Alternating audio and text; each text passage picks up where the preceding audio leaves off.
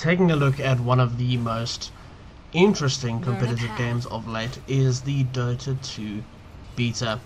Now, Dota 2, as you know, would be the second installment into the Dota series and has been based on the original game more than anything else that has been made yet. So if you look at your Heroes of Newerth, your League of Legends, those kind of games were in that sort of ballpark, but had never been the same Dota that everyone was used to. To battle. Attack! I go like the blazes. Get away! Fire away! I'm going. You hit a girl. Now, one of the best things about the Dota 2 actual interface is that it's so clean, it's so well done, and it's so brilliant. Basically, you'll click your region, you'll activate it, you'll find a match, and then it'll browse. Now, I've just jumped forward into the game here. Now, you can see the heroes that are on offer in the beta. There's not a lot there. I mean, this was 2 updates ago, so it is missing a couple of heroes as well.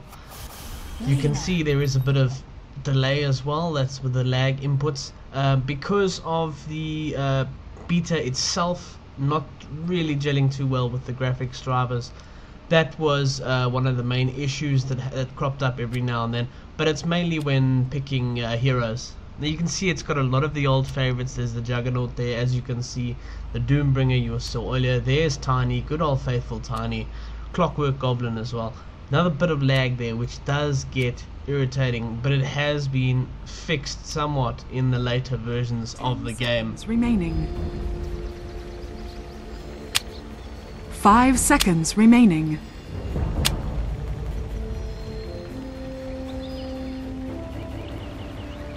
To battle. Now, the first thing you'll notice about the game itself is it looks a lot different to something like Heroes of Newerth. It does have some sort of cartoony element with it, which is really interesting. It's cool, it's nice. You see there when I went into the shop, there was some recommended items on the left which will help the players along the way. Leveling up the skills, very easy, very simple. It's a bit of a process though, because you need to click on level up and then on the skill, which is strange. Hopefully that gets changed. You can also press O, and then, you know, shortcut keys also apply. It does seem like a bit of a process, and it doesn't flow too well either. You can see as you move around, you know, it's got the classic Dota interface, moving around with the right mouse button, sorting out where you want to go in the lanes, top lane, middle lane, bottom lane. So I'm off going to be heading top. Like a 30 seconds wildfire. to battle.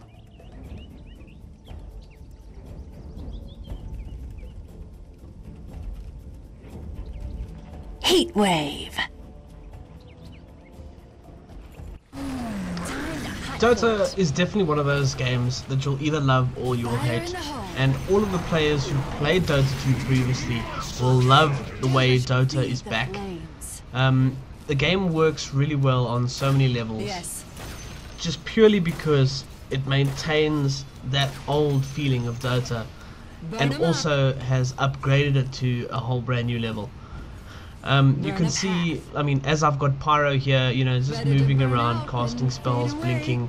Now this big team battle here that pops up, I'm already dead. Now the tree goes in, Mirana misses the arrow, Devourer gets the hook, rockets fire off from the Tinker, and then Devourer with the rot, and then they get the kill.